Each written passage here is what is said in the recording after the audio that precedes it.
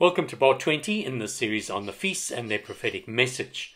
Now, what amazes me about this subject is that when I have finished an episode, I think, well, I've done now and there's nothing more to be said. And then it's amazing how the scripture just opens up and the subject keeps opening up. And so, again, this week I'm going to be talking about the Feast of Tabernacles. And there are further issues that we need to consider as the scripture opens this amazing subject to us. So may the Lord direct our thoughts and enrich us with His precious word. Now, the great significance of the Feast of Tabernacles becomes obvious when we read the prophecy of Zechariah, because during the millennium, the nations will observe the Feast of Tabernacles every year for 1,000 years. So obviously it is extremely important to the Lord. And so this is what we're told in Zechariah. Then the survivors from all the nations that have attacked Jerusalem will go up year after year to worship the king. Remember, the scripture says that all nations will come against Jerusalem. So the whole world gets involved in the anti-Semitism at the end. But they will now have to come before the Lord Almighty, and celebrate the Feast of Tabernacles. So the Feast of Tabernacles was therefore understood by the Jews of Jesus' day as a sign that his kingdom had been established. In other words, they believed that based upon Zechariah's prophecy, when Messiah comes, the nations will observe the Feast of Tabernacles. So that was well understood by the Jews of Jesus' day and by the disciples themselves. And this comes out in Matthew chapter 17, as we'll see. So this is the very famous moment when Jesus was transfigured before the disciples, an amazing experience for Peter, James, and John. There Jesus was transfigured before them. His face shone like the sun, and his clothes became white as the light. Just then there appeared before them Moses and Elijah talking with Jesus. These three were so overwhelmed by the sight and the vision and what they saw. And then Peter responded, as he so often did. Peter answered and said to Jesus, "Lord, it is good for us to be here. If you wish, let us make here 3 tabernacles, one for you, one for Moses, and one for Elijah." Now, for modern readers, that seems like a very strange response. But Peter was responding because that vision, that revelation of Jesus shining like that, with Moses and Elijah either side of him, to Peter, that was the glorifying of Jesus, and he thought that the kingdom of God was now going to be established at that time. Therefore, it was time to celebrate the Feast of Tabernacles and build these shelters or booths for Jesus, Moses, and Elijah. So that was his response, and that gives us an insight into what was in their minds. So as they anticipated the coming of the kingdom of the Lord upon the earth, they knew that the Feast of Tabernacles was one of the big issues. Now, much later on in Peter's ministry, so Jesus had ascended, gone back to heaven, the disciples had received the Holy Spirit, they'd gone out into all the world preaching the gospel, and then Peter writes this letter. But in this letter, he recounts the experience on the Mount of Transfiguration, and this is what he says. "For we did not follow cleverly devised stories when we told you about the coming of our Lord Jesus Christ in power, but were eyewitnesses of his majesty." So that transfiguration experience to Peter was definitely a revelation of the second coming of Jesus. And that's why he thought the Feast of Tabernacles should immediately be celebrated. So let's have a quick reminder of the purpose of the Feast of Tabernacles. It is a thanksgiving for the harvest, the final harvest of the year. And as I've been saying in this episode, it prophetically speaks about the harvest of the nations all coming to bow the knee to Jesus Christ. It is a commemoration of the Israelites' time in the wilderness. Now, that is one of the great stories of the Old Testament, and it's something that the Lord doesn't want us to forget, how that He supplied the needs of the Israelites for 40 years in the wilderness. He deprived them of water, of food, of everything in fact, and they lived in shelters, in tents, and he provided the food, he provided the water. They had to depend upon the Lord. And so this is a reminder of our dependence upon the Lord. Unique rituals during this festival of the Tabernacles, such as water drawing ceremony from the pool of Siloam and the lighting of lamps, are also part of the celebration. So the high priest would go draw water from the pool of Siloam and then pour it out before the people on the last day of this Feast of Tabernacles, and that was an important ritual. The festival is characterized by joy and festivity, symbolizing both gratitude for agricultural bounty and God's provision for them in the historical journey of the Israelites through the wilderness. So the Lord, as I said, doesn't want us to forget that epic story of his provision and their dependency upon the Lord. We've got to remember that, and the whole of the world needs to learn that we are dependent upon the Lord. I don't know if you find this, but in reading the Gospels and reading the things that Jesus said and the things that he did, sometimes they seem very strange, particularly to our modern way of thinking. But if we take a careful and a close look at what Jesus is saying and the things that he did and the timing of what he said, and we pay attention to this, it is really amazing and profound, the depths of wisdom and glory that we can glean from the ministry of the Lord Jesus on earth. So, as I've said many times before, nothing in Scripture is incidental or random. It's all there for a purpose, and this is one of the occasions that I want to point out. So after this, Jesus went around in Galilee. He did not want to go about in Judea because the Jewish leaders there were looking for a way to kill him. But when the Jewish festival of Tabernacles was near, Jesus' brothers said to him, "Leave Galilee and go to Judea so that your disciples there may see the works that you do." Now, it actually tells us that his brothers did not believe on him. So this was actually a bit of a mockery. But here's the important point. The Feast of Tabernacles was such a major occasion. All the leaders of the Jews would be in Jerusalem at that time, and many others besides. So it was a huge gathering, and it was a great opportunity to become famous, to do your thing in front of this huge crowd and become known. And so this is what the brothers were saying. "No one who wants to become a public figure acts in secret," they said. "Since you are doing these things, show yourself to the world." For even his own brothers did not believe on him, as I've said. So I believe the point that John is making by recording all of this is for us to understand that the Feast of Tabernacles is the ideal moment in Israel's calendar to be made known to the whole nation, to be glorified and to be known and seen by everybody. So that was the ideal time. And that was the point that the brothers were making. They were saying, "Jesus, if you are that great and the things that you're doing, then go there and become famous." It was almost a mockery, but it's giving us that important insight into how they viewed the Feast of Tabernacles. Now it's important to note Jesus' response. He says, "My time is not yet here. For you, any time will do. The world cannot hate you, but it hates me, because I testify that its works are evil. You go to the festival."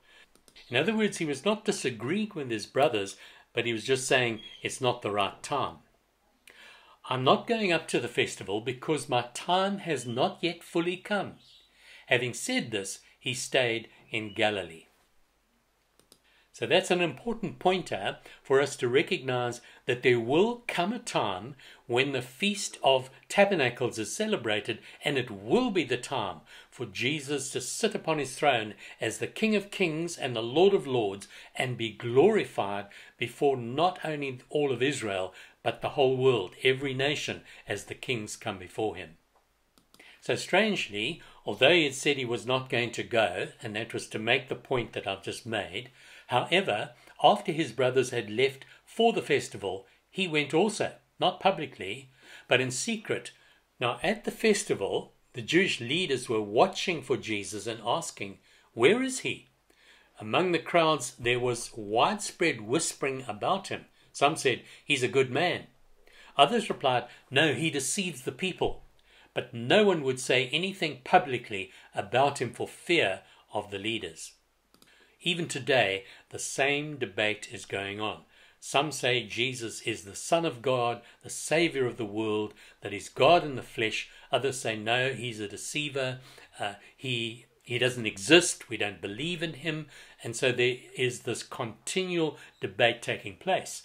But at the Feast of Tabernacles, after the second coming of Jesus, when he is revealed as to who he is, the mighty King of Kings, everyone will know. Every eye will see him. And as the scripture says, and every knee shall bow and confess that Jesus Christ is Lord. So not until halfway through the festival did Jesus go up to the temple courts and begin to teach. The Jews there were amazed and asked, "How did this man get such learning without having been taught?" Jesus answered, "My teaching is not my own. It comes from the one who sent me. Anyone who chooses to do the will of God will find out whether my teaching comes from God or whether I speak on my own." So the way to know that Jesus is in fact the Son of God is to open our hearts to him and let the Spirit of God reveal to us who Jesus Christ really is. But when Jesus returns and sits upon the throne, it will be a public revelation and demonstration to everyone. But now it's a case of the just shall live by faith. We need our spiritual eyes opened to know who Jesus is and believe upon him with all of our hearts. But the time is coming when he will be revealed to the whole world. And that's why the last book in the Bible is called The Revelation of Jesus Christ. So this is an aspect of the Feast of Tabernacles on the last day of the feast that I mentioned earlier on. In the time of Jesus, the climax of the Feast of Tabernacles comes on its closing day. The high priest brings a golden pitcher of water in procession from the pool of Siloam and pours it out in front of the altar in the temple. And the whole reason for that is he asks God to give rain for the coming growing season and prays that he will pour out his Spirit on his people. This now gives us an insight into the great significance of the Feast of Tabernacles that Jesus puts upon it, because at the time when the priest was pouring out water from the pool of Siloam and praying, on the last and greatest day of the festival, Jesus stood and said in a loud voice, "Let anyone who is thirsty come to me and drink. Whoever believes in me, as the scripture has said, rivers of living water will flow from within them." By this he meant the Spirit, whom those who believed in him were later to receive. Up to that time the Spirit had not been given, since Jesus had not yet been glorified. So on the last day of this Feast of Tabernacles, Jesus then cries out, "If anyone is thirsty, come to me and drink, and out of your innermost being will flow rivers of living water." Now what is interesting is he says, "as the scripture has said." So what scripture could Jesus be referring to? It's very obvious that he was talking about the fact that we would receive the Holy Spirit. On the day of Pentecost, the Holy Spirit came. So let's grasp what the Lord is saying here. First of all, at the Feast of Tabernacles, as we've said, and as his brothers also indicated, the Feast of Tabernacles was an excellent time for Jesus to be revealed to the whole nation and then obviously to the whole world. But Jesus said, no, my time has not yet come. But what he is saying here is that for those who believe in me, out of their innermost being will flow rivers of living water. And this he was talking about the Holy Spirit, who is not yet given. So for those who believe in the Lord, he will be revealed. But the way he will be revealed is for us to receive the baptism of the Holy Spirit. So as we go into the book of Acts, which I won't do now, we find that everyone that came to salvation, both Jew and Gentile, then later, as a second experience, received the baptism of the Holy Spirit. So this is a vital part of the message of the Feast of Tabernacles is we need the baptism of the Holy Spirit in order to know who Jesus really is, but also so that rivers of living water may flow from us. In other words, the Holy Spirit will enable us to speak the words of life. Living water will come from each of us. We need to be baptized in the Holy Spirit. But which scripture was Jesus really thinking about when he says, as the scripture has said? So let's have a look at this. Remember the vision that Ezekiel was given. He says, the man, which of course was an angel, brought me back to the entrance to the temple, and I saw water coming out from under the threshold of the temple toward the east. For the temple faced east. The water was coming down from under the south side of the temple, south of the altar. And remember, he walked in that water, and it was initially ankle deep, and then it became knee deep, then it became waist deep. So it was getting deeper and deeper and deeper, but this was a river flowing out of the temple. Just the very thing that Jesus was saying, but except that he said, out of our innermost being will flow these rivers of living water. So let's just keep this in mind. It's the temple and living water flowing from the temple. John in the book of Revelation speaks about the very same thing. He says, then the angel showed me the river of water of life, as clear as crystal, flowing from the throne of God and of the Lamb down the middle of the great street of the city, heavenly Jerusalem. On each side of the river stood the tree of life, bearing 12 crops of fruit, yielding its fruit every month, and the leaves of the tree are for the healing of the nations. So here is this river of life that John sees flowing from the very throne of God. So let's keep these things in mind as we grasp the depth of what Jesus is saying at the last day of the Feast of Tabernacles. So let's also recall this very famous incident where the woman at the well came and met with Jesus, and Jesus said to her, everyone who drinks this water from the well will be thirsty again, but those who drink the water I give them will never thirst. Indeed, the water I give them will become in them a spring of water welling up to eternal life. So here is the very same principle that the living water Jesus will give to us, and we know from John 7 that he is talking about the Holy Spirit. Let's now add another piece to the puzzle. As believers gather together in the name of the Lord Jesus, this is what Paul tells us about us. Don't you know that you yourselves are God's temple, and that God's Spirit dwells in your midst? If anyone destroys God's temple, God will destroy that person. For God's temple is sacred, and you together are that temple. So as Ezekiel sees the rivers of life flowing out of the temple, which speaks of the ultimate temple, the throne of God, where the rivers of life will flow from the very throne of God, so likewise in a microcosm, in a small sample, as believers get together, we represent the temple of the Lord, and out of our midst should flow rivers of living water. The Holy Spirit and the Word of God, we should be a source of life, a well of living water, and that's really our purpose as we gather together to encourage and inspire one another, edify one another, but also have the very words of life for those that are dying without a knowledge of the Lord. So the Lord in his grace and mercy has revealed himself to us, and we then need to be an example and a light to those who don't know the Lord. But in another place, Paul tells us that not only are we collectively the temple of the Lord, but we each are individually the temple of the Lord. So let's consider that scripture as well. Jesus said, whoever believes in me, as the scripture has said, rivers of living water will flow from within them. So as Christians, we should never stagnate.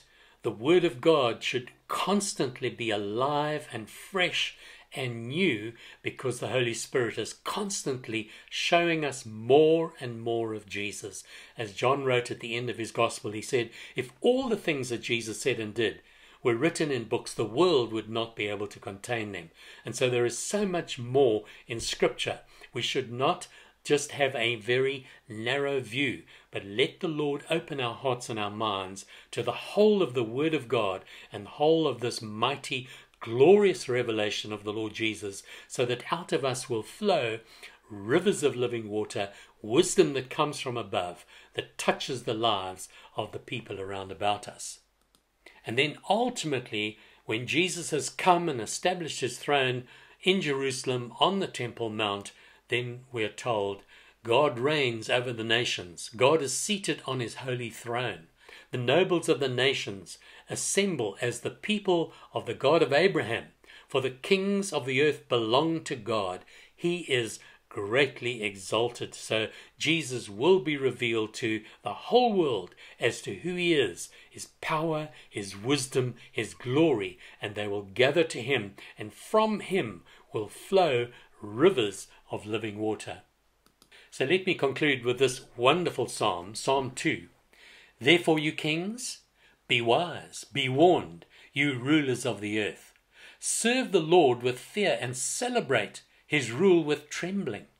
Kiss his son, or he will be angry, and you and your ways will be destroyed. For his wrath can flare up in a moment. Blessed are all those who take refuge in him. May God bless you, and Maranatha.